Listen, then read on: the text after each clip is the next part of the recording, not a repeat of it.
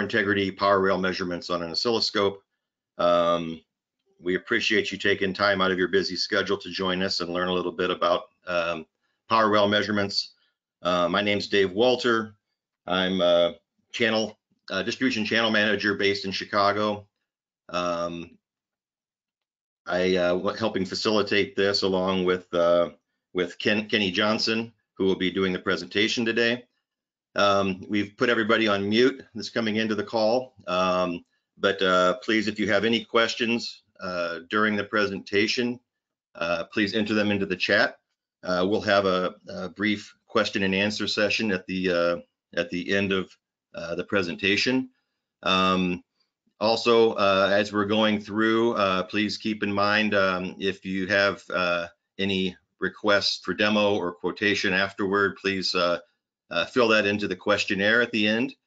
I wanted to thank Test Equity, who's partnering with us today to give this presentation.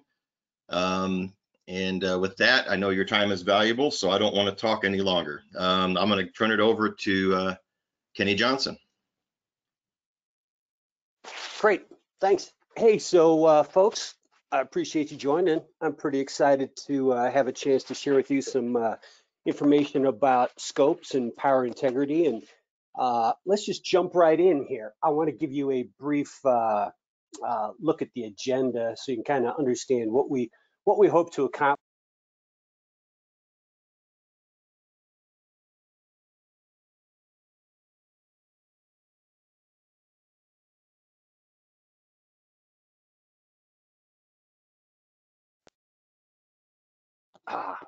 Okay, hopefully you can hear me now. It said I was muted, not sure why.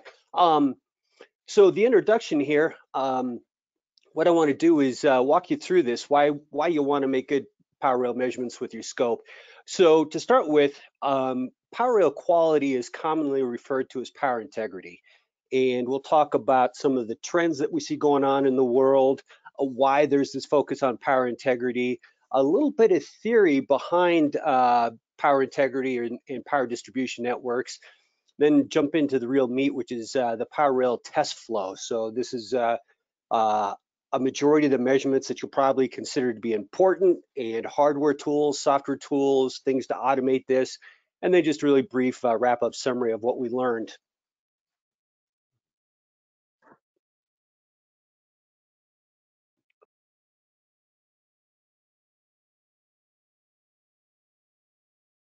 I don't think we're listening to you. I think you're on mute again. Gosh, sorry. Each time I advance a slide, it was putting me on mute. There we go. Okay. Thanks. So let's go ahead and start off with this simple definition of power integrity, which we refer to it as the study of the conversion, delivery, and consumption of DC power in your system. And the reason this is important is probably kind of obvious, is that your product's functional reliability depends directly on the quality of the system power. And a term that you'll hear me use as I go through this is PDN. I want to make sure you're familiar with this. The PDN is the power distribution network. What you see there is a 3D model of a power distribution network from our SI Pro and PI Pro simulation, but it shows you all the pieces that are in a PDN.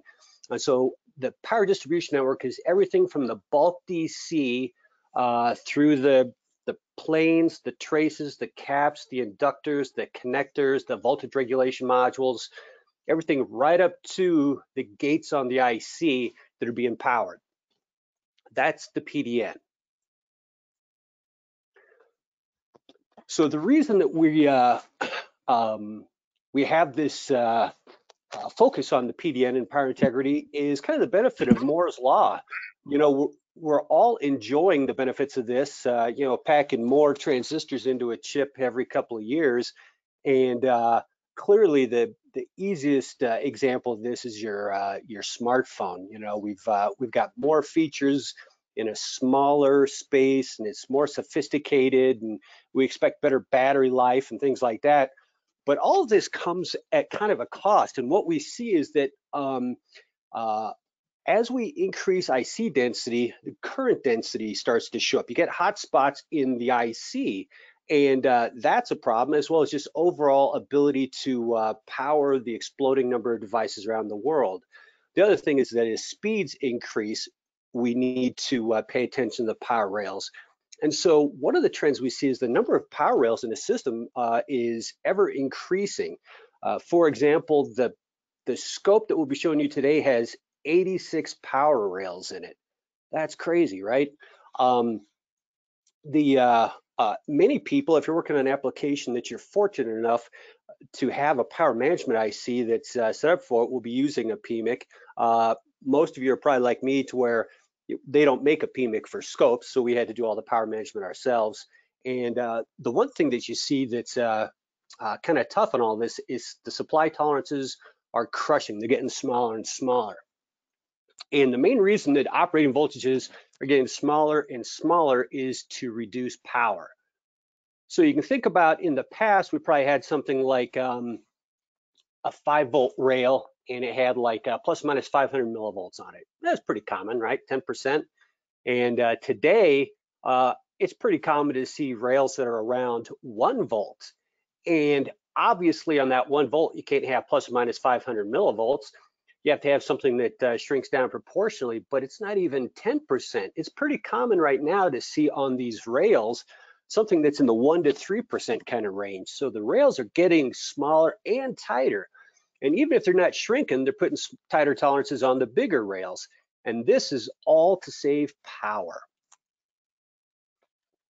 Now, another reason for tightening up the rails, though, is power supply noise causes clock and data jitter in your system. So consider this. This could be the input to a logic device, maybe output from a memory or something like that. And when the input goes high, it crosses that threshold and turns on the output. And so the reference voltage that's powering these things, is that varies. What that does is it affects that region or that threshold, and it isn't a crisp line anymore. It becomes sort of it varies as the power rails vary. And so you end up with sort of a switching region. And so if the input is going high when you're on the low side of that, well, you turn on the output early.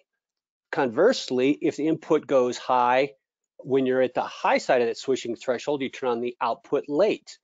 That is power supply induced jitter.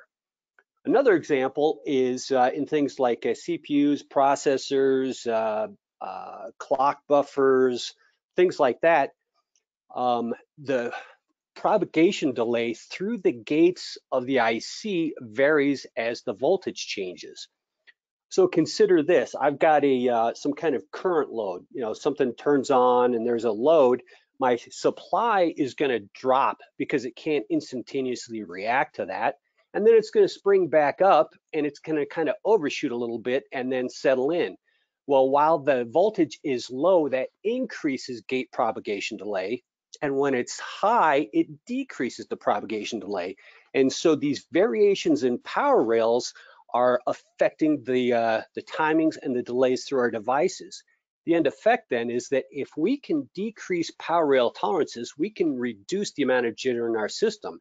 And as we know, all of our systems are trying to shove more data through them faster, they're clocking faster, so that's another reason why they're crushing the power rail tolerances.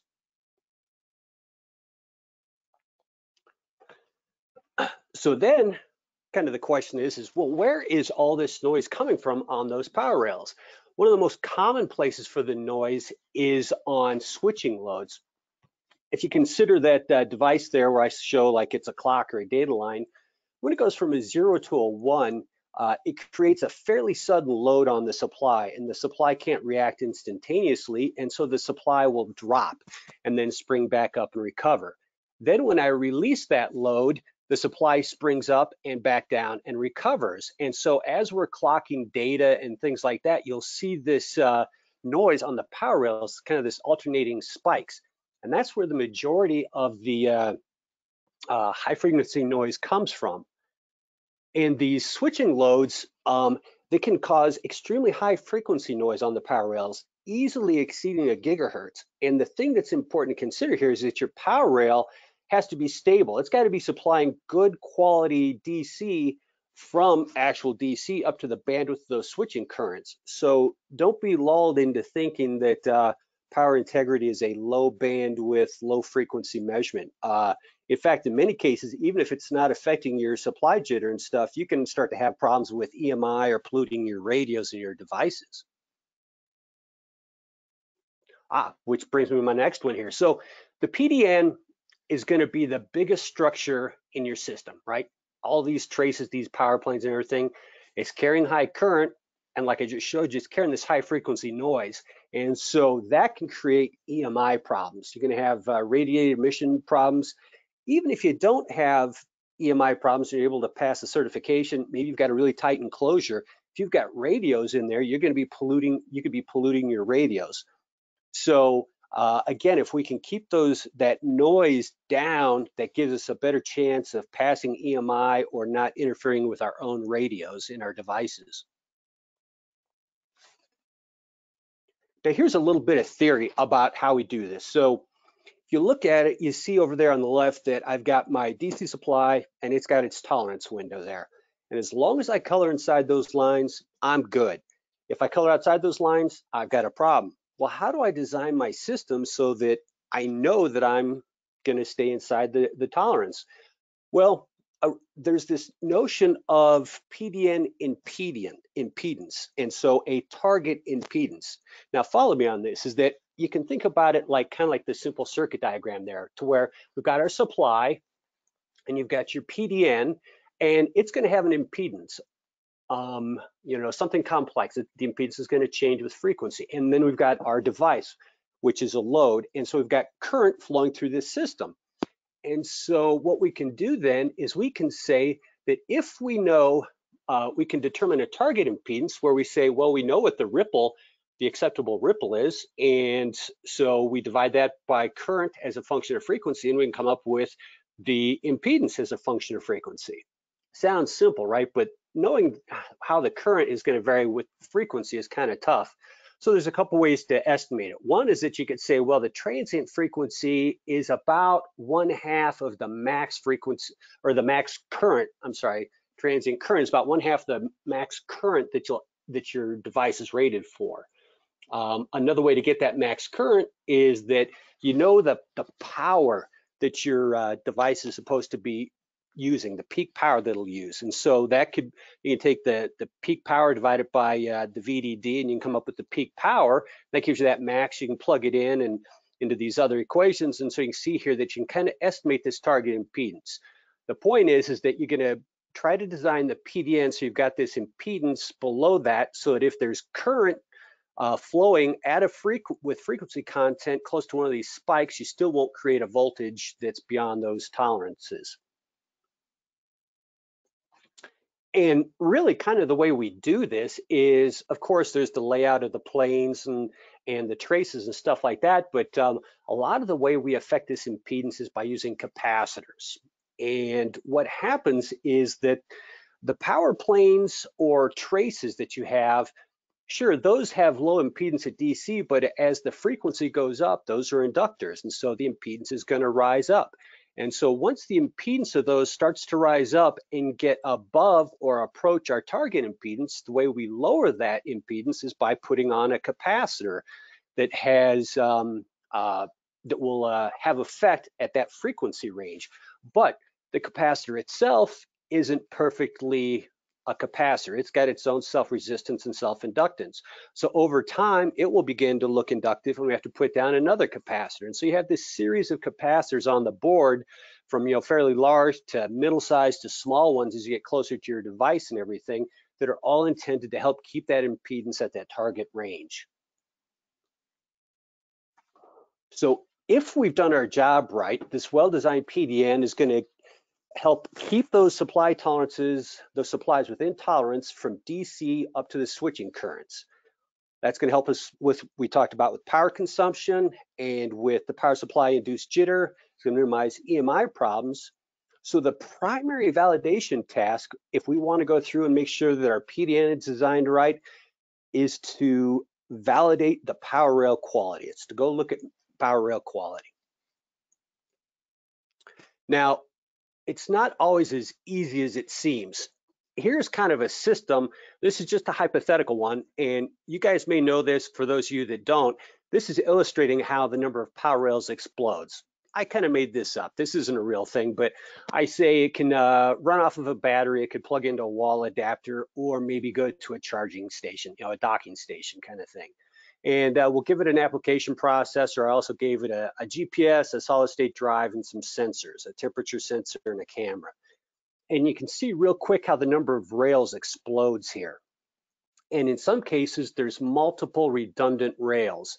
And the reason for that is, like, for example, on this 2.5 or this 1.8 that's going to the solid state drive and the camera, is we don't want a dynamic load from the camera to pollute the rail for the solid state drive. So when the camera is going to take a picture or a flash, it's going to yank on the supply. We want the supply to the solid state drive to be stable. So when I talk about like how the scope has 86 rails, it's not 86 different voltages. There's just a lot of redundant copies, so we can isolate them from each other and try to keep the supplies as pure as possible. Now, the other thing, you see some of these rails then are dynamic. I show it's like a 1.8, 1.1, and 0 volts, active, standby, and off.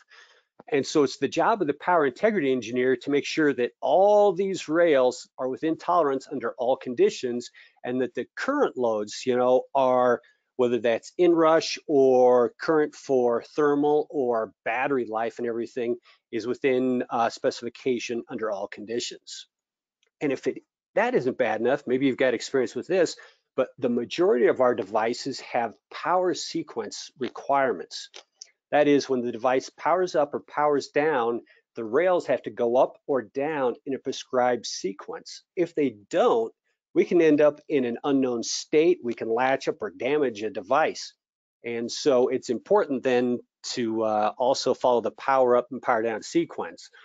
This timing diagram here that I showed was just an example of the power up sequence for a DDR memory. Now, if you're fortunate enough to have an application that is relatively, I'll say, high volume, then there might be a PMIC on the market. Some of the semiconductor manufacturers might make a power management IC that helps you with this. And you can see the power management IC has a lot of duties it can perform. Most common is people take advantage of the built-in converters and the power management or the sequencer. You also notice that the thing can talk to a host over some sort of a digital bus that helps coordinate things like those standby and active voltages and off and things like that. And so you can kind of think of the PMIC as being the traffic control officer that's going to help with the power and power down sequencing and the sleep and standby of all these power rails here. That's if you're lucky enough to have a PMIC. Many of us are working on applications that aren't mainstream enough to have PMICs, and so we have to take care of the sequencing and power management ourselves. Here is the typical test flow that I see then. When somebody gets back aboard, first thing they're going to do is they're going to pull out a multimeter and go around and check the supplies to make sure that they're about where they're supposed to be. Then they go through and they do this power up and power down sequencing hundreds of times, thousands of times.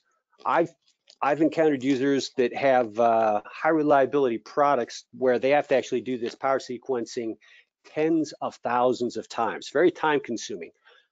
Once we're convinced that the power up and power down sequencing is performing as it's supposed to, then and only then will we enable the rest of the system and go look at power rail quality and current consumption and energy efficiency.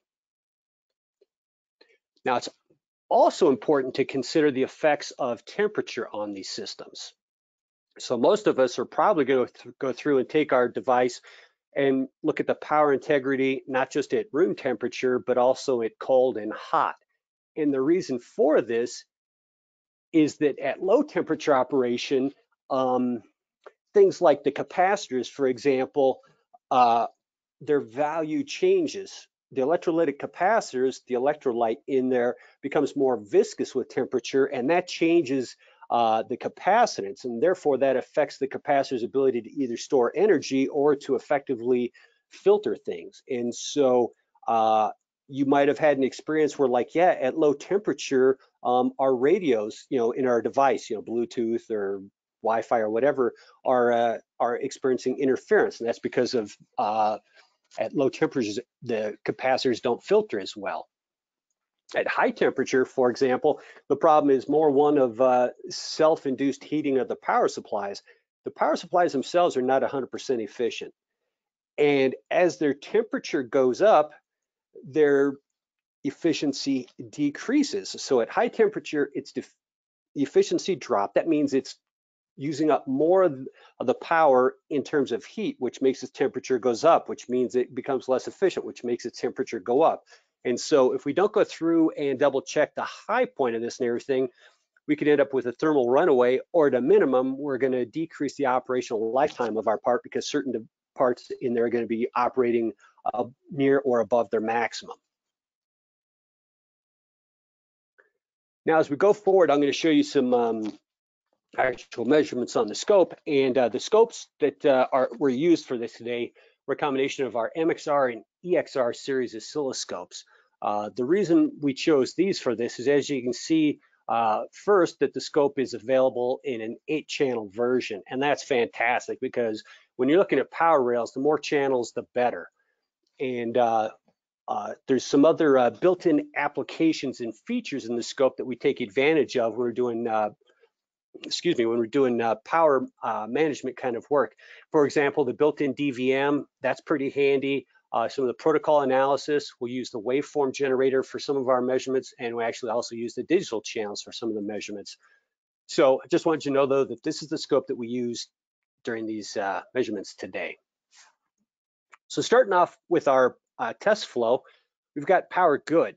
Well, here's what I do actually, is that I know that the next thing I'm going to do is I'm going to hook up a bunch of probes to my device because I'm going to be doing power sequencing testing. And rather than probe once with the multimeter and then a second time with the scope, is I just hook up the scope and use the built-in DVM on the scope to actually make the measurements. And the DVM is a separate measurement. It's not the same measurement system that's plotting on the screen. It's a separate actual measurement behind the BNC there. So the channel doesn't have to be active and the scope doesn't have to be running and acquiring, but I can ask the scope, I can say, okay, what's the voltage on channel 1? What's the and I can just ask it then, what's the voltage on channel 2, channel 3, channel 4?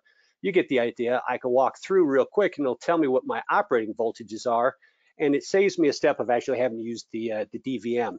So it's just like using the DVM, but it's one less piece of equipment I got to have or that I got to go probing around with. The next thing is the power up and power down sequence. Now, again, I said that this could be an extremely painful experience, and here's how most people do it today. I'm going to use an example of 8 power rails and a 4-channel scope. So what users typically do then is they will take their 4 most important rails and they will assign those to analog inputs. And then they will assign the other 4 rails to the digital inputs of the scope, the MSO channels. They will put the analog inputs into infinite persistence. Infinite persistence is where the scope overlays subsequent acquisitions on top of each other and kind of builds up these fatter traces where it sees variations. They will go through and put a mask on their most important channel, and then they will go through and run their power sequencing testing the 10 or 100 or 1,000 times that they have to do it under all the different conditions, emergency power down, low battery, user requested power down, that kind of stuff. But you can see right away some of the deficiencies in this. First is that with the digital channels, you don't have any analog information. So you don't know if that edge was actually, was it a slow rising edge? Was it non-monotonic? Did it skip? So that's not very helpful. And there isn't really run-to-run statistics on this, in terms of how much it varied. Now, with Keysight scopes, you actually do have infinite persistence on the digital channels. So we will show you the run-to-run variations. You can't do that with other scopes, but you can't do that with the Keysight scopes.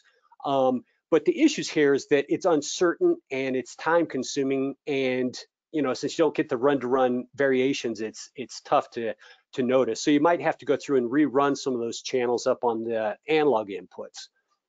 Now on the analog inputs, the infinite persistence is nice, but you don't get a count of how many times something happened.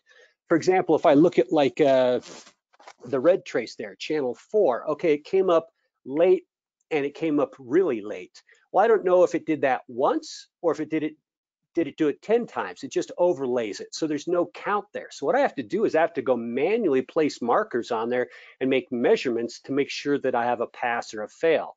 So that's time consuming and it's open to human error. So, you know, it's better than nothing, right? But really what you want is something like the mask test. So that channel that we put the mask testing on, that's great because that mask clearly identifies passes and fails. And that mask is, it represents the tolerance in your power up and power down sequence specification. So a violation is a violation, and it counts the number of violations, it highlights them, you can see what they are. And so the issue is that most scopes only have one mask available to them. Now, on the MXR and the EXR, though, we have a mask for every channel, and we have the ability to perform auto masking on all those channels to save time. So I'm going to show you here real quick, just a quick demo here. This is actually a video of me running the scope here, so I didn't have to move around probes. And so I'll go over to analysis, and I come down to mask test. And when it brings up the mask test, you can see that there's 4 tabs across there, one for each input of the scope. And I can go through, and when I enable the mask test, what it'll do is it'll bring up a dialog box for me where I can decide if I want to auto mask or create the masks. When I auto mask, what I'm doing is I'm specifying a tolerance, a vertical and a horizontal tolerance for the scope to use as the mask. And then when I tell it to create the mask, it automatically generates it. And I can do that for every channel, the same tolerance, different channels, whatever I want. I can also manually create masks using polygons, some multi-sided polygon that I stretch around. And this is helpful if I've got some kind of weird exotic shape. Once I've got all the channels masked, then I can go through and I can tell the scope to take an action on this. And so what it could do is, run forever or run for a certain number of times. In this case, I'm going to tell it to run for, say, 1,000 cycles. So it'll go make this measurement for 1,000 cycles. And then when it finds a failure, I can tell it to do some sort of action.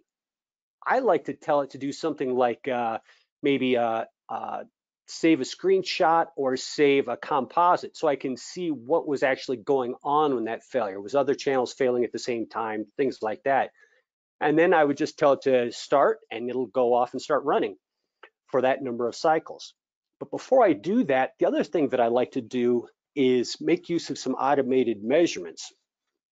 And so I go into add measurements, and I'll make use of our delta time measurements, because that's the measurement that's specified also in the timing specification. And so I tell it to go through and go from, like, say, the middle or the upper or the lower, or a threshold from, in this case, channel 1 to channel 2. I'm treating channel 1 as my anchor.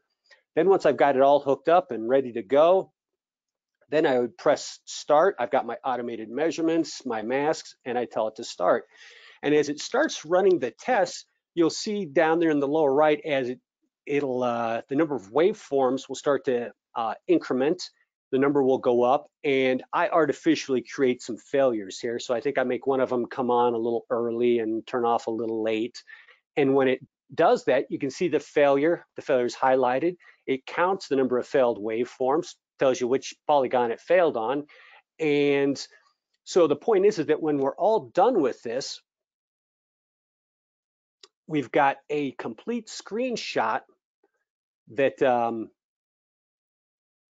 that tells us exactly everything about our testing.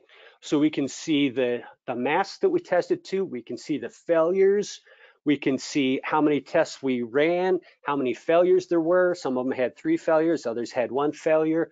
We can see the statistics on the delta time, which will give us some statistical confidence for if there would ever be a failure if we ran for more and more cycles.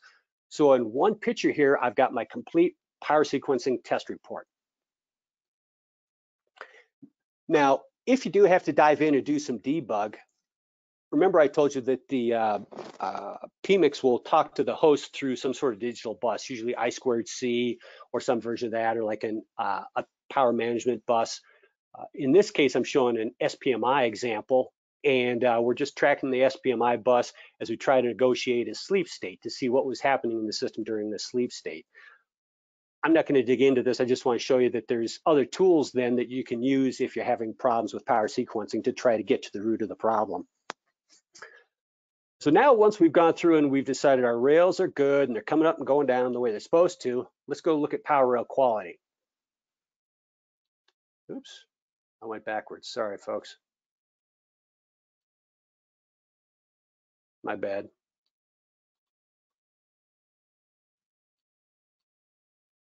Huh. Okay, well,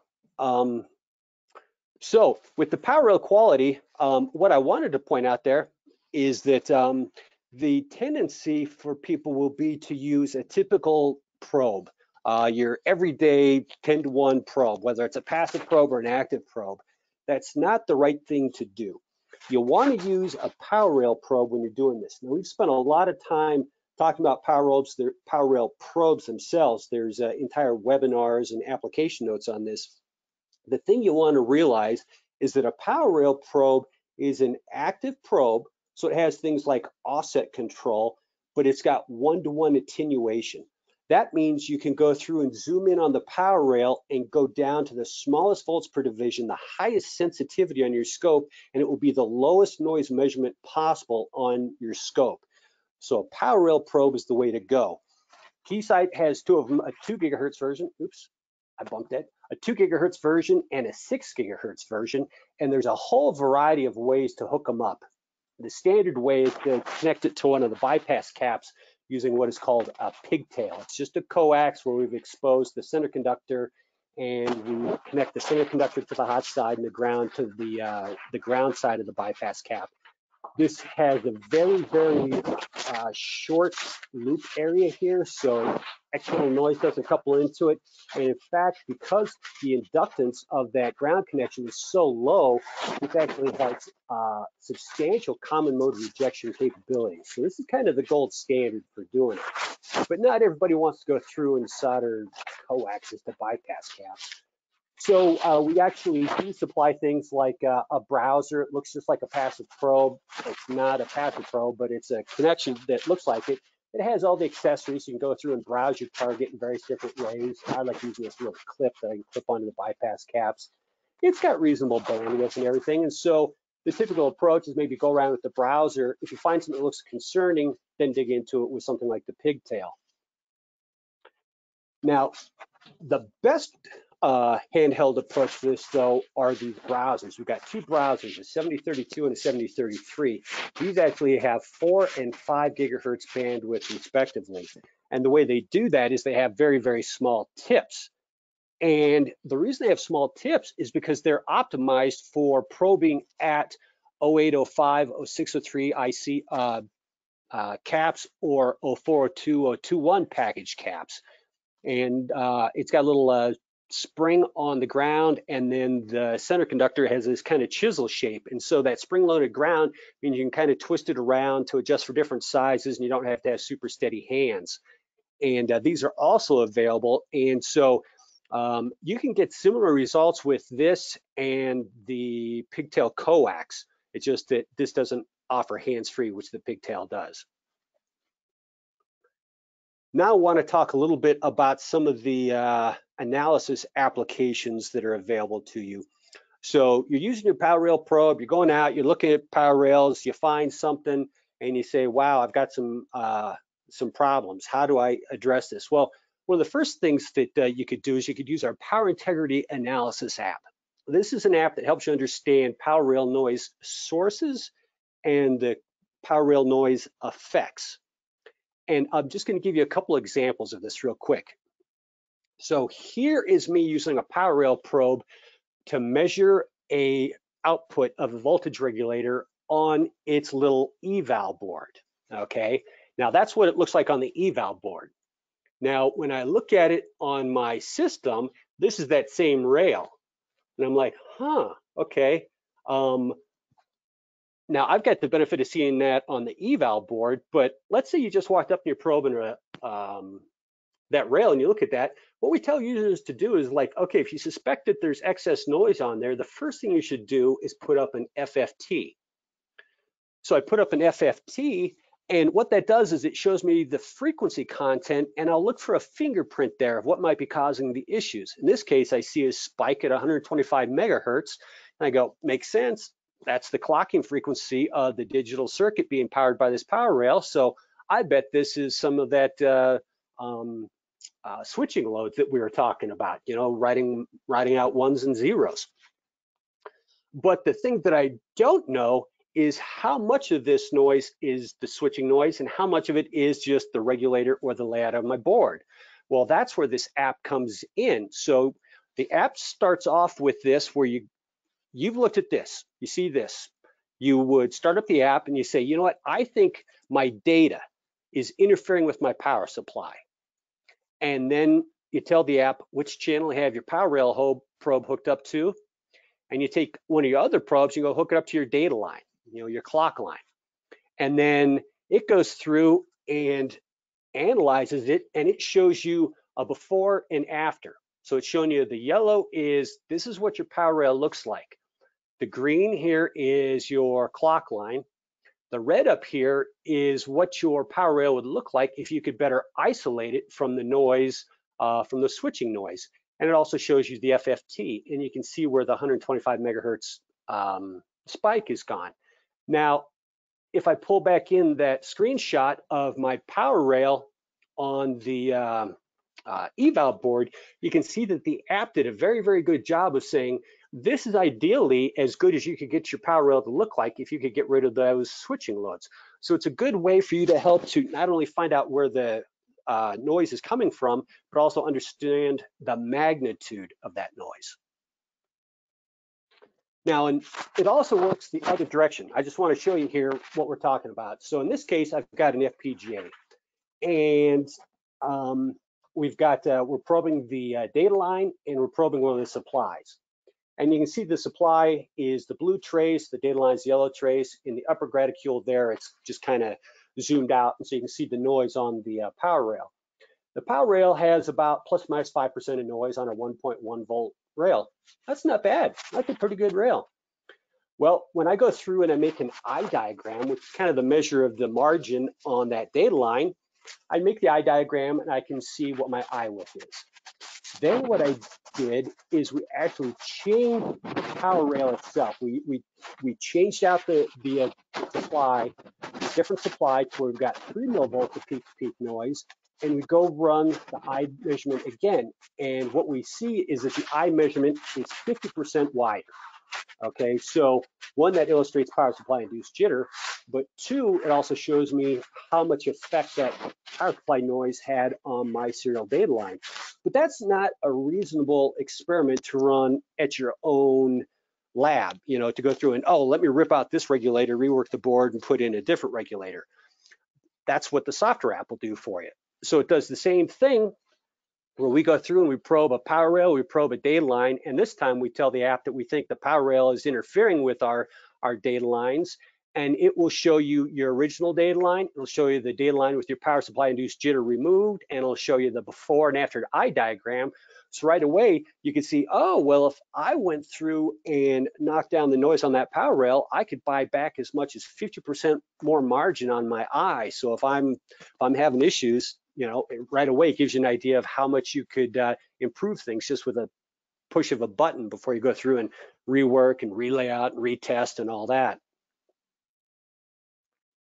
Now, the next thing is there's also an power analysis app, D9010 PWRA, which is a suite of 20 automated measurements that are focused on switch mode and linear power supplies. And you can see the measurements over there on the right. I'm not going to go through them all, but what you'll notice is that they all come with a setup wizard that shows you how to, you know, automatically configures the scope and shows you how to connect your probes to it, and then you're off and running. A couple of these we'll talk about. For your power rails, one of the things is that we use a lot of switching regulators in there for our DC to DC converters. Those regulators tend to have a feedback loop in them to help control the output. Well, one of the measures of goodness is the control loop response. We want to make sure that that feedback loop is stable, that it's not going to oscillate. And the way we do that is we measure phase margin and gain margin. And phase margin is the difference in degrees when the gain crosses 0, and gain margin is the difference in dB when phase crosses 0. And when I go look at industry, what we see is typical phase margin for something that is, military or ruggedized or high reliability type application. They tend to like 60 degrees of phase margin or more. Commercial consumer applications are more in the 50-degree phase margin, and less than 45 is concerning. Now, for gain margin, we typically look for at least 10 dB of gain margin.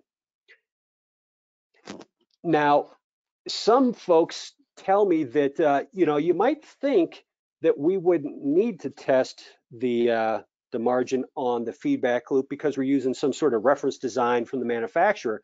But the problem is there's a couple of things. That manufacturer doesn't know all the details about our system. The other thing is that we want to make sure that we didn't make a mistake when we copied that reference design. Did we make a layout error, or was there a fabrication error, or maybe the wrong component or wrong tolerance on the component? So even when copying reference designs, it's good to go through and test this just to make sure that there was no mistakes made. Here's how it works. This is me actually running the scope doing this. So I've got the scope running, and you can see I've got 3 waveforms, and I'll explain to you why in a second. But what I do is I go over to Analyze, and I'm going to pull up our power analysis. And this is cool because I'm about to do frequency response measurements. These are typically things done with like a network analyzer. Now I'm about to do them with a scope. And so I'm going to have it do the control loop analysis. And I could go through and connect it up myself since I know, but I'm going to use the setup wizard just so you can kind of see what's going on. So the setup wizard, it walks you through, okay, which measurement do you want to do? And then it's going to show you like how to hook your probes up and how to, and explain to you exactly what's going on with the system. Then once you've got the probes hooked up, you tell it next, and it'll say that it's going to be ready to go. Now, you can also go through and do things like change the sweep here. So we're going to sweep it from DC up to some frequency for this control loop. Now we'll want to specify a reasonable stop frequency so that we're within the bandwidth of the control loop. And we can also do things like change the amplitude of the signal that we inject so that we don't overdrive things. And so if you want to do that, you can do that. But anyways, then you go through and you set it up. You can see here where I've connected the probes, but I've also looking at I've got a third probe hooked up to the output of the power rail just so I can see what's going on to make sure the power rail maintains while going through the test. Then when I tell it to start, you can see how the scope goes through and starts moving things around.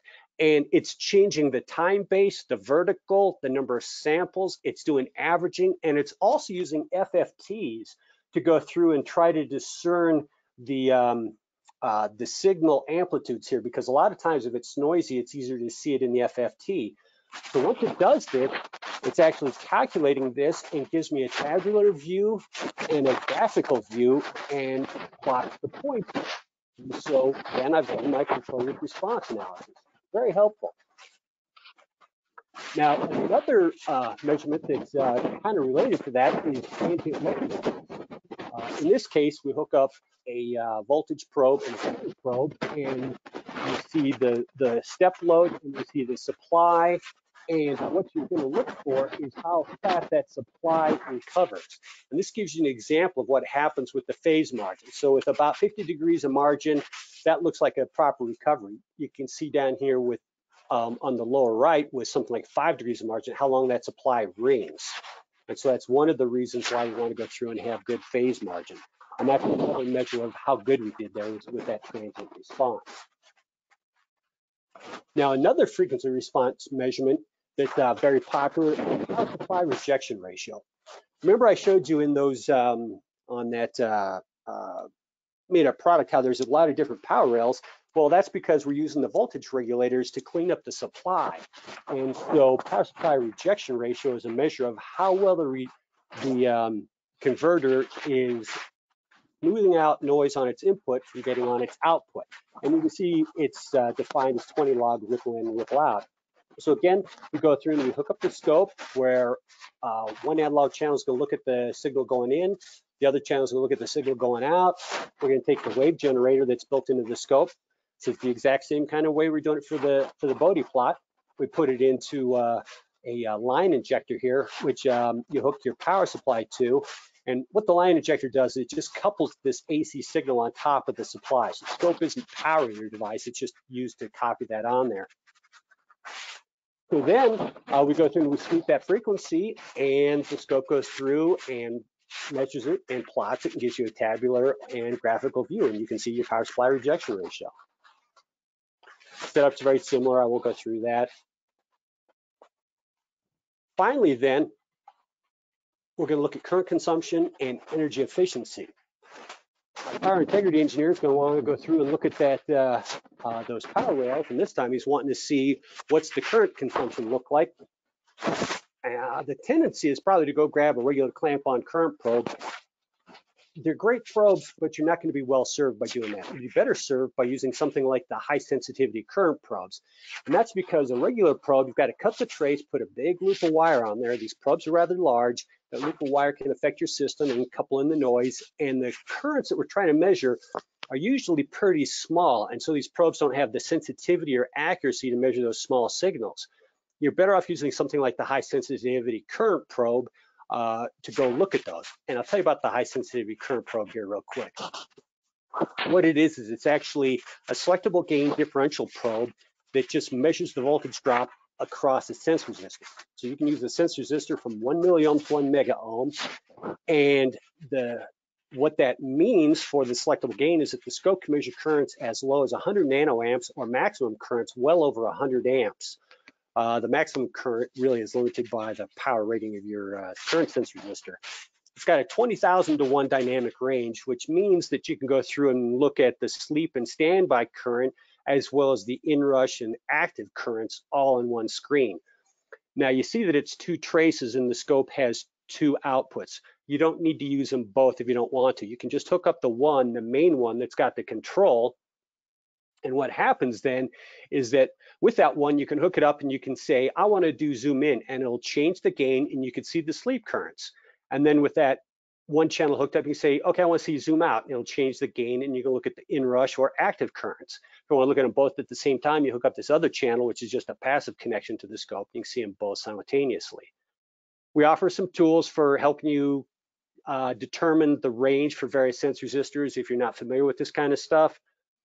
There's multitude of ways to connect this. We've got a make before break header that if you don't want to put current sense resistors on your target, we've got users that have a lot of rails, and the cumulative effect of many, many sense resistors is dissipating a lot of power on their target. So instead of putting the sense resistors on the target, they put these make before break and put the sense resistor in the probe. And so what it does is it's got a short in there, so the current's going through the connector. Then when you hook up the probe, it has a double path. It's going through the connector and through the probe until you fully insert it, and then it sends the current through the probe. So that way you can hot swap from spot to spot without ever interrupting the current, but you can have the sense resistor outside of your target. You can also go through and put the sense resistors on your board, and you can probe it by, connecting up in this example, we use something like multimeter needle probes, or you could solder wires to the probe. You can put the resistor actually on your target. You can put it in the probe and just solder wires to the like 0 ohm resistor on the board that's jumping across the trace. You could design it in. The point is, there's a lot of ways to do it. So I just want to touch up on one final thing here, and then we'll wrap up, is we also talked about the need for temperature testing, right? Well, it's important to note that Keysight has a range of what we call extreme temperature probing solutions. And within that, then, these probes have the capability. There's high performance probes, and you can see where I've highlighted the high sensitivity current probes and the power rail probes. These probes can operate over a wide range of temperatures that usually meet or exceed the temperature requirements that you'll be testing to, so that you can put your product in the chamber and test it in the chamber and make sure that your power integrity is fine at high and low temperatures. So in summary, we talked about power rails are getting smaller and tighter tolerances to save power. They're also doing it so we can reduce the amount of power supply induced jitter in the system. We talked about where that noise comes from, those switching loads. Talked about the importance of a well-designed PDN then for doing things like supplying the good power and not having EMI problems. We talked about our test flow and how you could use the built-in DVM for checking power good. We've got that mask on every channel and the auto mask for testing the power sequencing. And if you need to overflow to the digital channels, we've got infinite persistence. Talked about power rail quality and using power rail probes, and also the power integrity analysis app and the power analysis app. And then we touched on current consumption and energy efficiency using the high sensitivity current probes. So that's what I've got for today. And I left a few minutes, so if Dave, if you want to moderate questions, or if somebody's got a question, go ahead and speak up and I'll try to take some questions. And if there's no questions, we can just wrap it up. Yeah, currently there's nothing in chat that hasn't been answered. One thing before we start into any open session, Leslie has a poll that she's going to put up for everyone. If you wouldn't mind selecting one of the options in the poll. And then also afterward, after our Q&A session, we'll also be sending you a questionnaire. We look forward to hearing your feedback on the session, how useful the information was, and what you might like to see in future webinars. And of course, if there's any need of a quote or a demo, or you have additional questions, please note that down in the questionnaire as well. So we'll give it another minute or so here, or a few seconds actually, for everyone to answer their poll, and then we'll open it up to questions. Yeah, while that's going on, I think too, Dave, weren't you and Leslie saying that we'll make these slides available to Correct. people? So if you want to reference some of those formulas for like the impedance or the model numbers or the math for PSRR or whatever, it's all in there for you.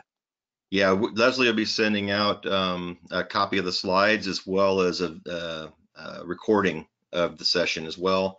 Also, if you have any questions, feel free to reach out to me directly. I believe my contact information was in the invite.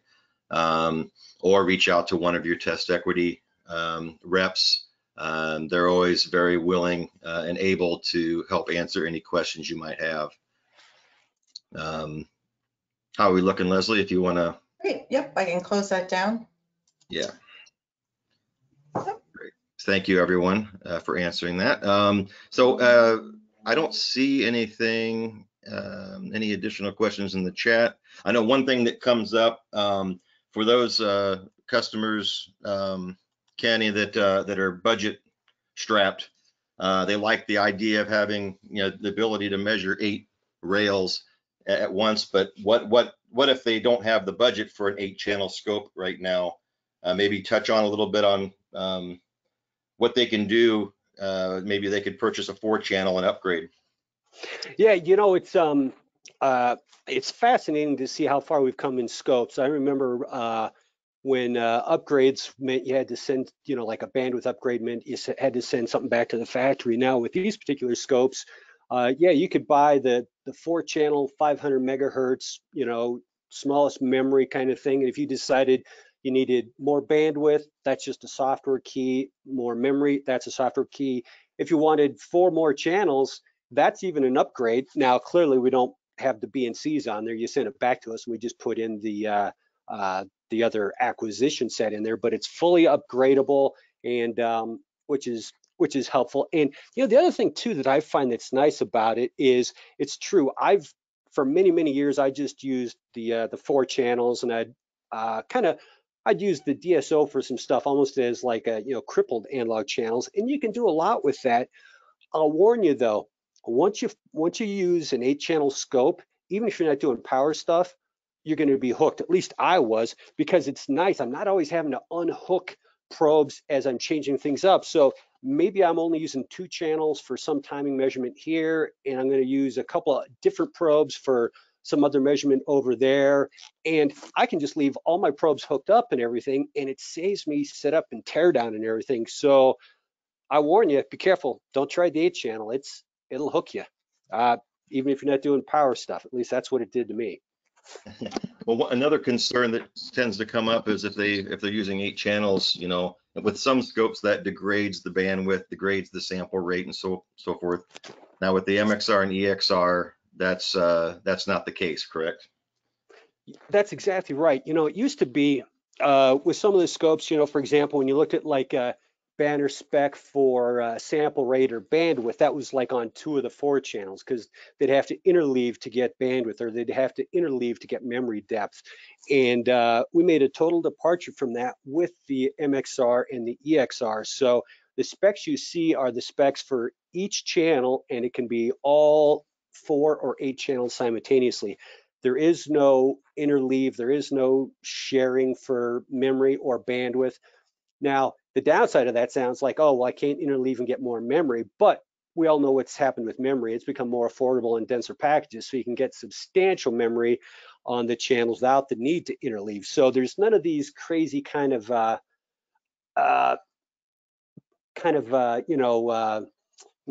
half-baked modes, or that you could kind of find yourself in. I've done that before with some of the older scopes where I'm doing something. It's like, that doesn't look right. Why is it doing that? And it's like, oh, because I'm trying to sample it that fast, and it turned this down or turn that up. So it's crazy. I say it's crazy because first scope I worked on in R&D was well over 30 years ago, and it was going to be the world's first gigahertz digitizing oscilloscope. And back then we were arguing in the lab on whether you pronounced it gigahertz or gigahertz.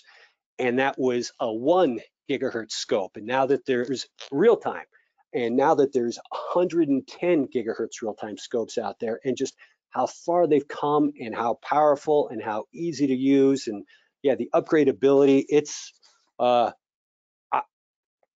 I'm lucky that I work for a company that makes these. It'd be like if I worked for a car company and I went in and test drove new cars all the time. I'd always want a new car. So it's good that I can test drive these new ones, because each time I try a new one, it's like, oh, yeah, I got to have one of those, and I can just have one on my bench, and it's nice. But anyway, so yeah, Dave, sorry about that. Thanks. You're right. There's none of that crippled stuff. And then also the multi instruments in one, with the DVM, the MSO.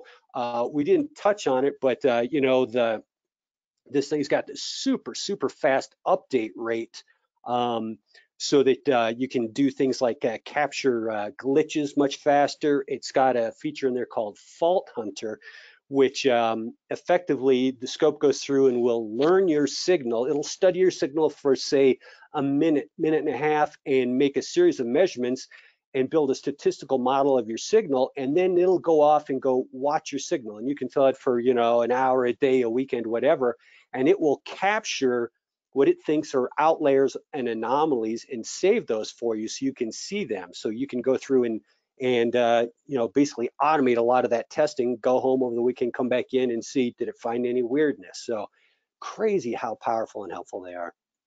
One final question, Ken. What if what if someone wants to measure more than 8 channels? What kind of options do we have available for, say, multi-scope capability? Right. That's good. I do find that a lot of people, 12 to 20 is kind of a sweet spot. And there's a couple of different ways to do it. Depending on the type of measurement, you could just take, any scope to kind of trigger out of one to trigger in on the other. In the case of, for the Keysight scopes, we've got a multi-frame or a multi-scope application. It's where you have a leader and a follower. And so the leader scope then is controlling the followers. You can have up to 40 channels, and you're controlling it all through the leader scope, and it displays them all on that one graticule. and you can use an external display if you got 40 channels. And so you can then go through and get timing measurements, from one scope to another. You can see all those relationships, and it's got a calibration that'll run through so that the timing skew is incredibly tight and small. So if you've got something like that, there's that application, or you can just kind of do it old school like we did for a long time with trigger out and trigger in. Yeah. All right, fantastic. Well, we're right at the top of the hour. Thank you, Kenny. Right. I appreciate your help today. I want to thank everyone for joining us today, and a special thanks to Test Equity, who partnered and helped make this possible today as well. Again, Leslie will be sending out a copy of the slides and a recording of the webinar. If you have any questions afterward, please feel free to reach out. And again, you can go to keysight.com/find/EXR or MXR to have a closer look at the scope that we were using during the presentation. Thank you very much for joining us, and have a wonderful and safe day. Thanks, everyone.